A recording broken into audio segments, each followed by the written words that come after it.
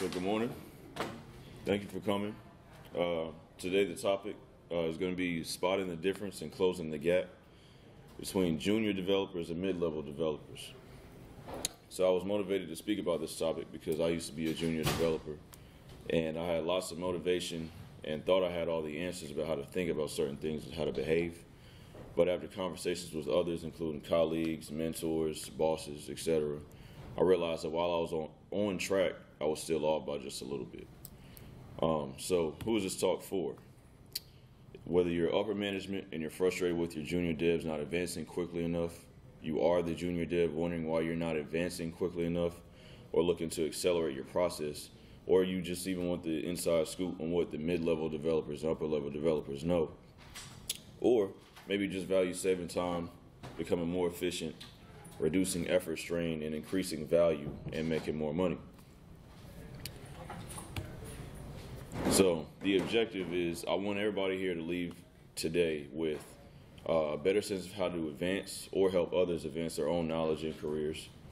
I want you to be able to cut the average time / the lifespan of a junior developer phase in half. And so we're going to do that by identifying the major but often overlooked aspects of what holds junior developers back, by identifying what sets mid-level developers apart from them with examples, and basically teaching how to think like a higher-level developer. So, how does an upper-level developer think? Well, they start with the end goal in mind, and then they reverse engineer a solution back to the beginning. This is why you might hear some referred to as architects. So what's the opposite of an architect? A construction worker. A construction worker supports the architect or supports the client. So think bottom up, shoulder strength, supporting others. The architect helps the client. So think top down or side by side assistance. When a construction worker is finished supporting, the client can fall back to the same place where they were at originally. Whereas when an architect is finished helping the client now knows how to help themselves. So why is this topic important? So the biggest point of any relationship is value. So the architect thinks, what does my client need? How do we achieve it efficiently? How does everyone win? The junior developer thinks, how do I win and how do I not mess up? So one of the most overlooked parts of being a junior developer is understanding the value that you bring to your organization.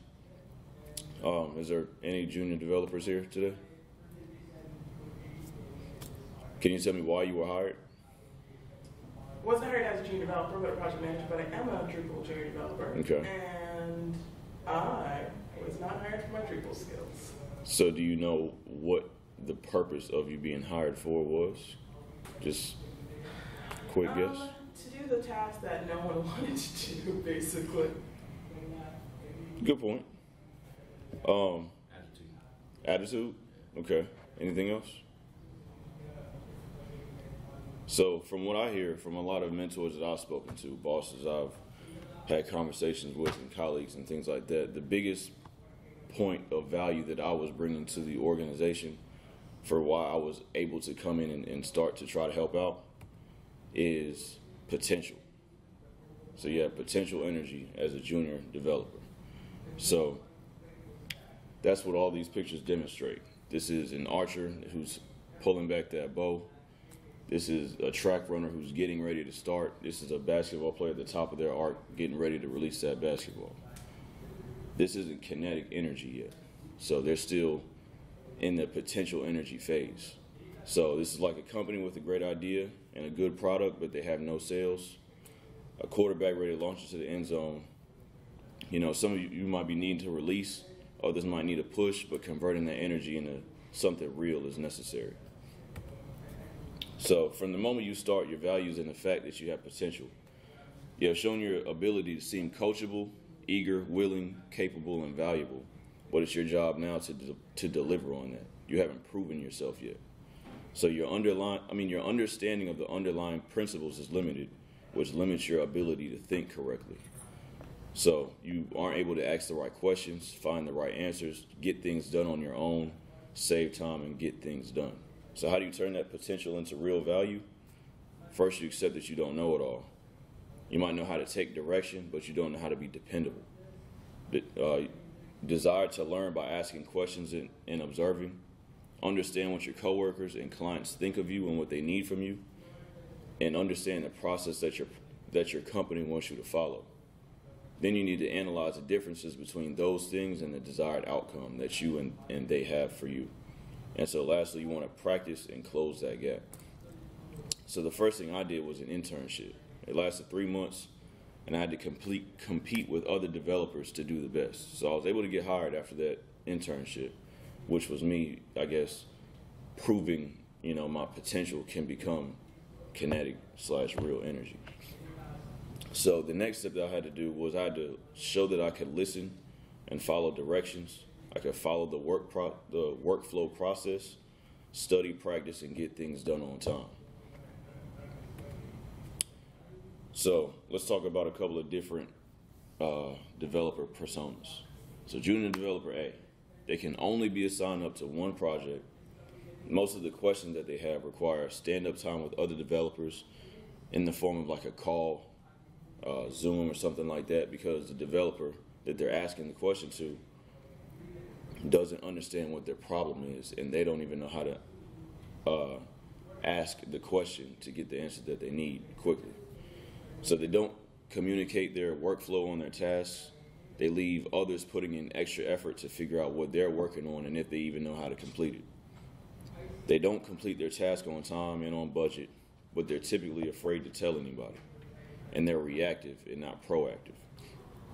So if you look at the bottom, this shows how they would spend most of their day. So most of their day is going to be spent asking questions. Then there's going to be a lot of time spent waiting. There's going to be a little bit of time doing researching and collaborating with others. And then some of the other time is going to be spent actually writing code for their tasks. Then we have junior developer B. They can be assigned to work on 1 to 2 projects. They communicate their goals for the week and the day. They ask questions which can typically be answered with a quick response, but some might require a short stand-up time. They update their tasks with current status. They communicate their workflow on tasks consistently. After solving a problem, they document their blocker that they had and the fix that they used or fix that they found. They notice patterns in the tasks that they work on and attempt to propose solutions the next time when they keep coming across similar things. And they're able to demo their work. So if you look in contrast to junior developer A, they spend most of their time doing research, learning, training, collaborating, observing, and asking questions. And they also spend time documenting. And then they also spend about that same amount of time coding and debugging and working on solutions. So if you compare both of those to a upper level developer who can manage 2 or more projects, they can find solutions to their blockers independently, able to do their own research.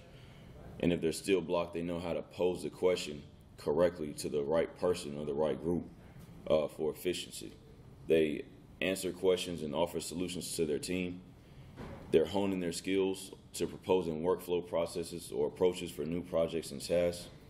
Management can count on them to take the lead on some projects with responsibilities that they've worked on before.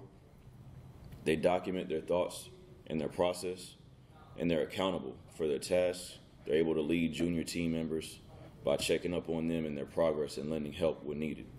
So if you compare junior developer A and B, who do we think is closer to our upper level developer Barry Brooks? B, correct. So you can see how Barry Brooks spends his time. He's independently coding, he's doing research, and he's learning, he's communicating, and he's planning and prioritizing, rather than sitting around waiting, asking vague questions, and looking for somebody to give them direction all the time without being proactive. So if something is or isn't happening, there's almost always a reason why. So how do these 2 junior developers end up being so different? Junior developer A does not communicate, they lack confidence, they don't understand the workflow process, how it works or why it's important, and they're not proactive enough to be a self-starter. Junior developer B understands their value and the importance of communicating. They understand the workflow process and they're constantly working on improving their game which results in higher levels of confidence and producing quicker and better results. So, my name is Caleb Crawley. So who was I before? I knew nothing about Drupal. I was terrified of doing migrations. I asked way too many vague questions without doing enough research, and I couldn't learn from my mistakes because I couldn't identify what they were. But I was willing to learn, I was coachable, and I had drive. So, who am I now? I'm a mid-level developer at Bright Plum, which is based out of Chicago. I work remote in Greensboro. I'm Acquia certified. I've been working in the Drupal community for now is starting on the 4th year. I'm now maintaining a main full-time project using Acquia Site Studio, plus working on other multiple support clients who are hosted on Pantheon and SiteGround. I prepare monthly reports for the support clients, organize their requests into well-documented tasks. I can complete those tasks, or I can hand them off to other developers who can follow up on that progress. I can do this because through repetition, and we at Bright Plum have noticed patterns in our workflow and have come up with ways to almost automate them. We create checklists on our tasks, we have templates we use for task communication, we use daily updates in Slack and templates for our monthly reports, so that if somebody needs to pick up what I'm working on, or that I need help with something that somebody else has worked on before, it's a lot easier to communicate the workflow, communicate blockers, and through repetition and stuff like that, we are able to, just be way more efficient, and if not. So, how did I figure it out? Communication through conversations. I had conversations with my boss and mentors and asked them, what am I missing? I had conversations with my colleagues and asked them, how did you do this? With our clients, asking them, what do they need? Conversation with myself, asking, what do I want and who do I want to be? So you have to communicate. You got to get through the conversations that are confusing to get to the ones where everything makes sense. You got to put effort into understanding how those around you think and learn what they want so you can understand how to be valuable to them. You'll hear things that you don't want to hear, but you have to stay out of your feelings and realize that the information that you're getting is meant to help you. You're in a community full of people who want to do well and who want to see you do well also. And when you understand that, you can move past everything else and focus on the improvements that need to be made. So, some things that they constantly reinforce over the next few slides. We're going to go over those things. So, pay attention to the themes that are going to be reoccurring. So, there's going to be attention to detail, communication and teamwork, time management, adaptability, repetition, and confidence. So, attention to detail. The difference between good work and great work is it improves efficiency and accuracy. By carefully reviewing the things that you do, you're able to catch errors or inconsistencies and minimizing having to go back and redoing anything, saving time and effort.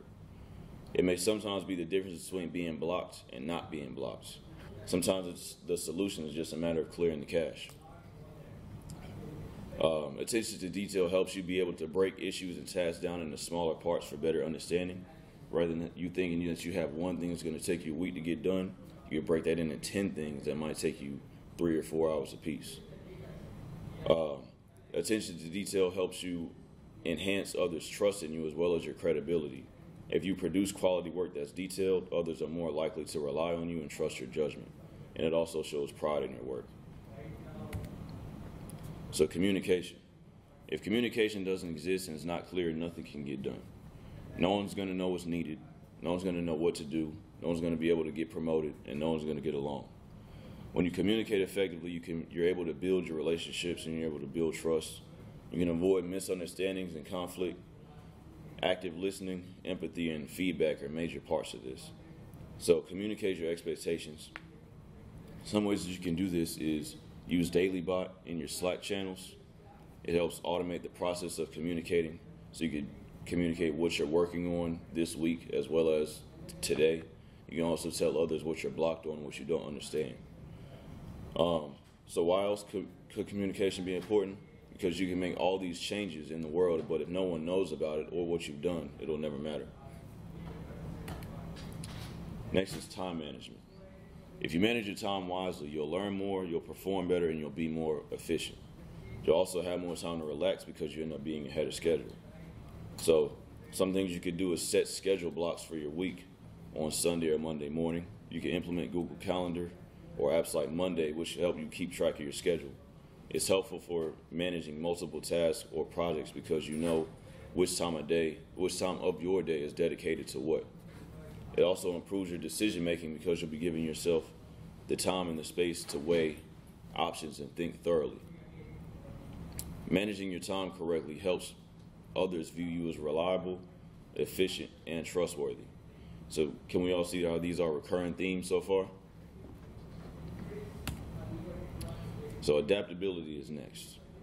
At any point in time, your coworker might go on vacation, be pulled into another project, or not working with you anymore. So you need to be prepared for your boss to come to you and say to you, you need to be prepared for your boss to be able to come to you and you say yes when he says, hey, I need your help, can you handle it? So there's 10 ways to do anything in Drupal, and everyone wants to pick a different number. Showing you're adaptable shows that you have the ability to help out when needed, which proves your dependability. To move up in the world, others have to be able to call on you, but if you're never ready or available or prepared, you won't be able to capitalize on those opportunities. So repetition. Repetition equals reputation. You will learn faster, you'll learn how to recognize patterns in your tasks, and you'll remember the solutions to things that you just got stuck on, so it becomes muscle memory. So with repetition is also practice. So the more that you practice, the more you'll be able to pick up on those things when it comes to actually getting the actual task done. And so you'll be less confused and you'll be able to be more efficient. So here's an example of a request from a client. So let's talk about how not to handle this request. So let me move this up a little bit. So the client has reached out and they have an issue on their website. And they said when they hover over those subheadings on the About page, it doesn't change their cursor to the click hand icon. So what they want to do is obviously adjust the cursor to change to a click hand icon rather than just the default cursor. So what you should not do when you reach out to this client is just say, okay, I'll get it done eventually. Don't just assume that you know what to do because the client assumes that you do. There's a process that you should follow because it will help you communicate expectations, understand the workflow, be a better teammate, and showcase your ability to take the lead. The easiest way to streamline this process could be a ticketing system. So also, this client might reach out to you, but you might not have time to do this. Even though it might be a simple fix, you might have so many other things going on that you just need to be able to pass this on to somebody else. So this is how you would not set up a ticket. Can anybody tell me something that might be missing as far as how this ticket is set up? Well, first of all, can we see this? No? Okay. Because I can barely see it too. So, a couple of things that are missing up here. We have places that set estimates. We have places that set a due date. This is where we copied and pasted what the client has reached out and said that they needed. And this is our comment / thought, place, and area. So some things that might be missing from here is an estimate. So even though we might know how fast we can get it done, nobody else knows, right? So this would be the first place we could communicate this. We don't just want to put this in a Slack channel because it'll get missing in all the threads, you know? This is where you place your accountability at. So this is how a mid-level developer would set up this ticket. First thing they would do is go ahead and give this ticket a ticket number. So we gave it BP123, and we gave it a title, which is subheadings. Then we also went ahead and took what the client said, and we gave it a user story. Then we put our thoughts into the comments. We copied and pasted what the client said here, rather than in the description, so we could be more efficient. because it's less important for us to see exactly what they said when the developer comes back to look at this and know exactly what we need to be getting done. So rather than just copying and pasting everything and just letting whoever takes a look at this ticket have to decide for themselves what needs to be done. When we give it a user story and we say, as a visitor, when I hover over these subheadings that have links, I should see that mouse turn into a pointer finger. Then we can come down here and give a checklist. So we want to adjust the SAS file to be a hover pointer on all H2 subheading elements. And we want to compile that SAS and test. And then we gave that a branch name. We listed that branch name in the ticket. So then under here, we have a comment of what we want to say to the client. This way, other developers, maybe a project manager, can come look at this and say, hey, I like how this looks, let's go ahead and send that. Or this, and that is missing. So here we say, dear client, understand that you are requesting that all subheadings with links have a hand pointer on the hover, rather than the standard mouse. Is that correct? When you confirm this, I will get started. So we don't want to go ahead and start working on anything without knowing exactly what the customer wants done, right?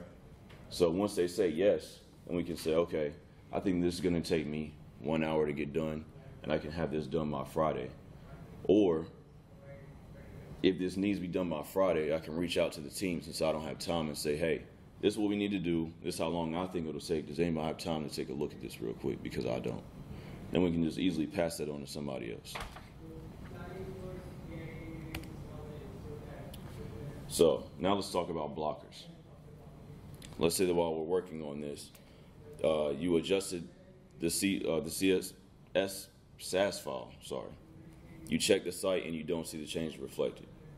Or maybe you're connected to Pantheon and the upstream pipeline keeps failing. So what should you do next? The first thing to note is, did you follow the task process? Did you ensure that you didn't skip any steps in your checklist and that you also did everything correctly? So did you compile the SAS, and did you create an upstream config file if one is needed? After you've ensured that you followed the steps correctly, you need to research the issue that you're experiencing. If an error is being thrown, look up that error. Don't just hop in Slack and say, hey, I'm blocked, can somebody help me? Because then somebody has to say, okay, well, what are you working on? I don't know what you're working on. All right, so then what went wrong? So the first thing you can do for yourself is look up that error. Stack Overflow, or maybe even Drupal.org might unblock you. If they do, document what you found, where you found it, and how you fixed it in the ticket. If that does not work, congrats. You've at least done what most people would not do. You've tried to fix it yourself. But all of us need help sometimes. So you might feel like you still need to reach out to somebody, so let's talk about how to do that. So, asking the right questions.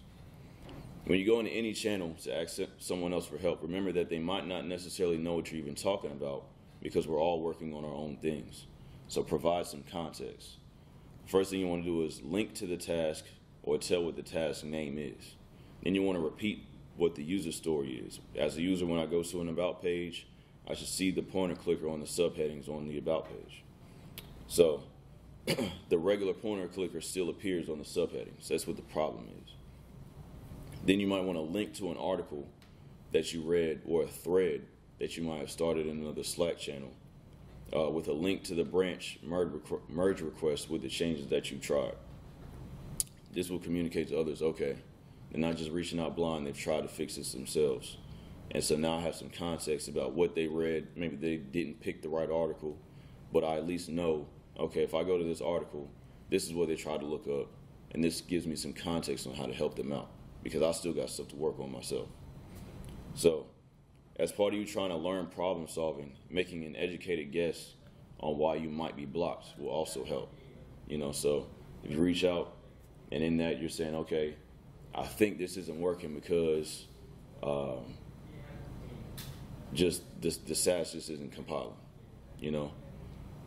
Another developer can look at that and say, well, I just checked the CSS file and I see that those changes are right here. So why? Maybe you don't see them because did you try clearing the cache? And you could just go back and clear the cache. Oh, okay, it's popping up now.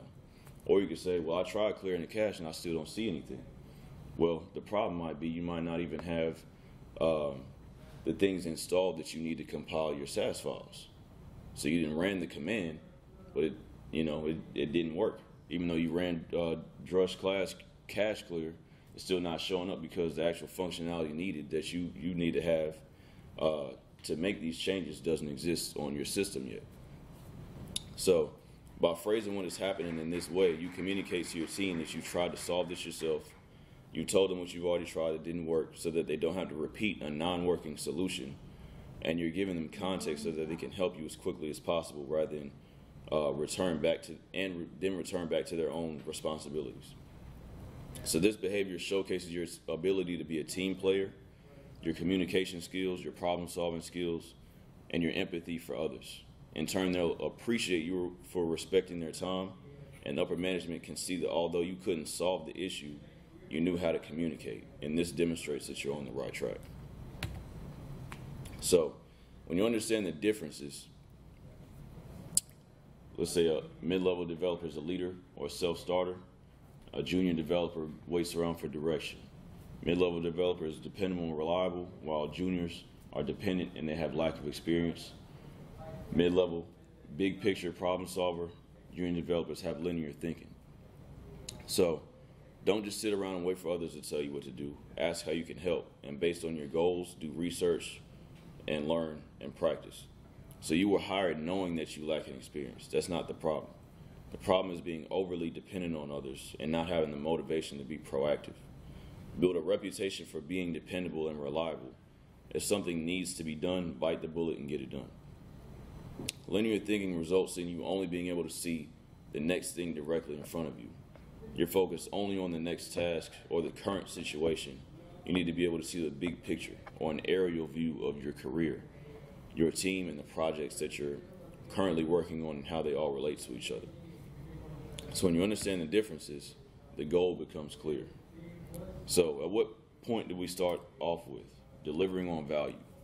As a junior developer, as a human in this world, it's now your responsibility to become an asset.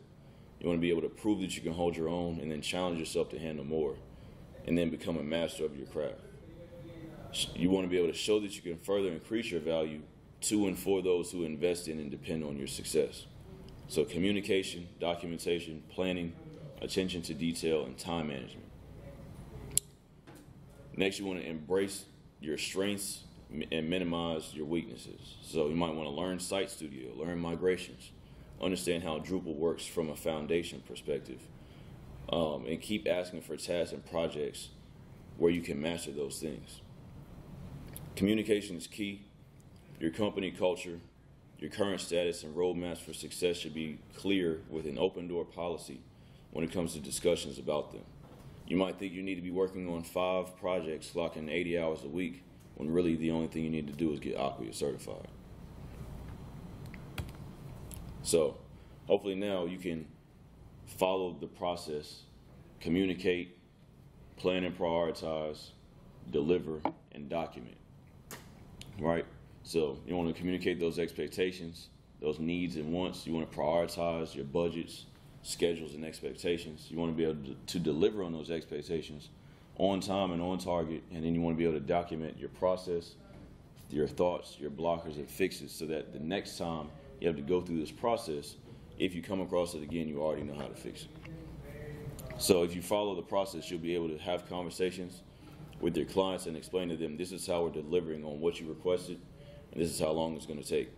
You'll be able to have productive conversations with your colleagues and tell them, here's how I'll solve this problem. You'll also be able to have conversations with management and mentors and tell them, hey, these are my goals. This is what I'm working on now. This is what I've completed. And experience will allow you to start coming up with ideas that work for everyone.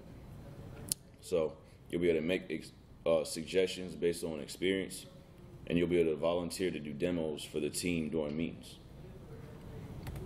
So I thank you all for coming. As you can see, on the right side now, we have that potential energy being turned into that kinetic energy. That archer has hit the target.